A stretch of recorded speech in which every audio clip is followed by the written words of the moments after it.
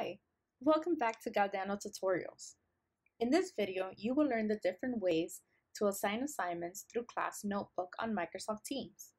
Very important, if you don't have a classroom notebook set up already, please visit my previous tutorial on how to do that. However, if you do have your class notebook already set up, then let's jump right into this tutorial.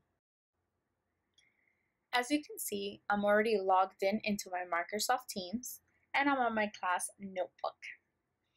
This first page is my welcome page, which I still haven't uploaded any other content. We're going to click the arrow and this is going to open all of our tabs. The first 3 tabs are the most important ones and all the other tabs are our students. Of course, my students are blurred out due to their privacy. Now, in today's tutorial, we're going to be learning how to put assignments for our students to do. All of our assignments are going to go under the tab of Content Library. So I'm going to click that. When I click Content Library, it opens up a sub-tab. I'm going to click that. And as we see here, the section is empty. So I'm going to left click and I'm going to open a new page. Now remember, whatever you post up here is the title for your page. I'm going to be doing a math lesson, so I'm going to name it Math. And I want my students to complete this on this upcoming Monday, so I'm going to put the date. You can put the title pages however you like. This is just the way that I like it because it's more organized for myself and my students.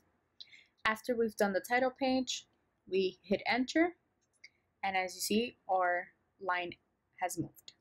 Now, if I want to work solely on this page, I can just put my mouse over it and double click, and that way it will enlarge. Now, this is just a tip. I always want to start with the directions so my students know what to do. And then after you write directions, I skip a few lines and I put the words work. And later you'll understand why I do this, but again, this is just a tip that I have. So now I'm going to start inputting the content that I want my students to see and do for their assignments. So I'm going to be doing a 2nd grade lesson on shape attributes. The first thing I'm going to do is get an attention grabber for my students. The best way that I have found for my students has been a video from YouTube. So I'm going to go into YouTube on a new page. And I'm just going to type in shape attributes, which I already have on my search bar. When I watch a video, I make sure to check that all the content is correct and that it's age appropriate. I also recommend to watch the whole video to make sure there's nothing inappropriate. After I finish watching the video, and I know that this is the one I'm going to use, I'm going to go up to the link, I'm going to copy it. You can do this by highlighting it with your mouse, left clicking and pressing copy, or you can also do a keyboard shortcut. Once you have the link copied, you're going to go back to your page of Teams.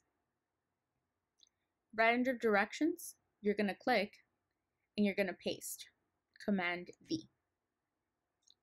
As you can see, my YouTube video is now linked onto my page. You have 2 options. You can come down here and you can create your own worksheet, or you can look for one online. On Google, I'm going to write shape attributes worksheet. A helpful tip is always putting the grade level you're searching for. In my case, it's 2nd grade. Teachers Pay Teachers is a great one, which is right here. Education.com is a really good one. One of my favorite websites is k5learning.com. Now, when I go to the website, there's different worksheets I can use. Try to look for one that you like. At the moment, since my lesson has edges and vertices, I'm going to click on this one. I'm going to click it with my mouse to make it bigger. This is not a sponsored video, but I just really like K5 Learning. So, we want to get this as a PNG, which means we want to get it as a picture. If you have a Mac, you're going to press Command-Shift-4. If you have a Windows, all you have to do is press Alt, which is ALT, with the button that says print screen. It's going to do the same exact thing and save this as an image. Now that we have our images saved, we're going to close these tabs and get back to our classroom notebook. I'm going to scroll down to where I had written the word work. I'm going to hover my mouse on top of it and I'm going to delete it. This will leave my cruiser line starting right below the video, which is where I want the work assignment to be. Now I'm going to go to Insert. Here, I'm going to look for Picture. And I'm going to look for File. This box will appear and you're going to click Choose File. I named mine Math, so it's easy to look for. I'm going to open it.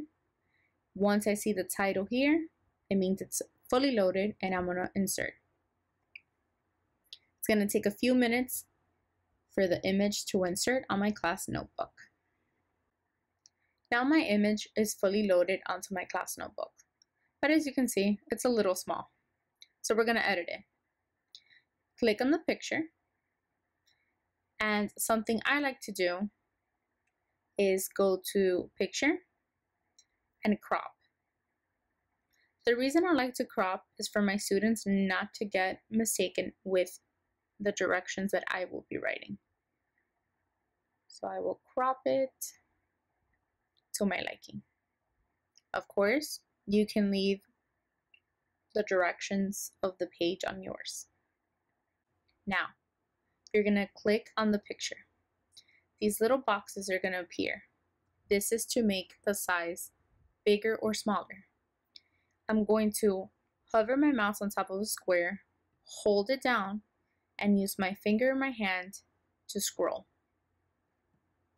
As you can see, the picture is now bigger.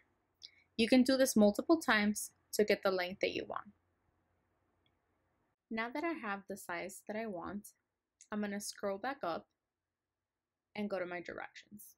In my directions, I'm going to specify to my students what I want them to do for this assignment. You could be as specific as you want. After doing this, I like to highlight it and change the font. You can customize it to whatever font you like. I also like to put this larger so my students can see. Another tip I have is highlighting the word directions, putting it in bold, and highlighting it with a color.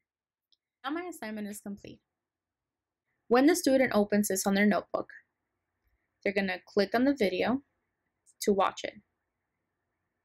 All they have to do is come to the word draw, click pen, and click the color of their choice. Let's say I want green. All they have to do is write the number. So let's say this one's 3, they write 3. Number of vertices, 3. If for some reason they make a mistake, they have an eraser right next to the pencil. Just click over it and it erases. The coolest thing about Class Notebook is that they don't have to press anything to save it. And when they come back to their page, it will automatically be saved for them. Whatever assignment you work on, your students cannot see until you distribute.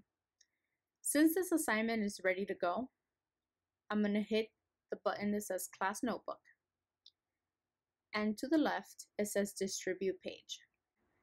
I'm going to assign this to all of my students, so I'm going to click Distribute Page. This is going to open a tab to the right, and it's going to give me my subfolders that every student has. Since this is just a work assignment, I'm going to click over Work Assignment, and then I'm going to click Distribute. As you can see, after a few minutes, it says Done. This means that this assignment was fully distributed to all of my students. I can click X. It's important to know that it will take a few minutes or an hour to distribute everything to your students. This concludes our tutorial for today. Please feel free to like and comment below. Let me know if this was helpful and what you would like to learn next. Don't forget to hit the subscribe button and share. This is Galdeano Tutorials, signing off.